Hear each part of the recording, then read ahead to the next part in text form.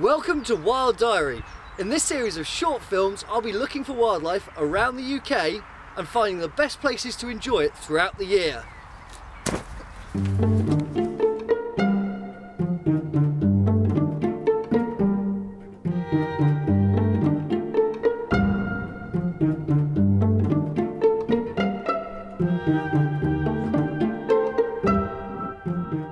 The ants here, because the trap is providing a lovely warmth at the surface, they've brought all their eggs up from the chambers deep underground and just lay them out on the surface of the ground to bake underneath this reptile trap.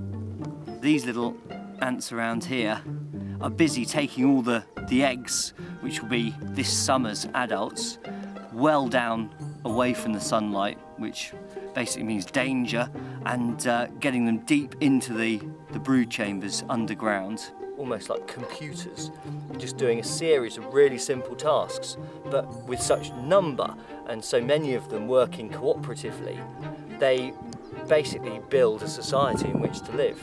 And we could learn a lot ourselves, I reckon. If I agitate the surface, chances are they'll think I'm trying to break into the colony and they'll flock to see me off and get rid of me out of the nest. Oh, that one's having a good old go, look. Head down, biting as hard as it can, and then the abdomen's bent round, trying to squirt in a little bit of formic acid. But I'm going to tough it out.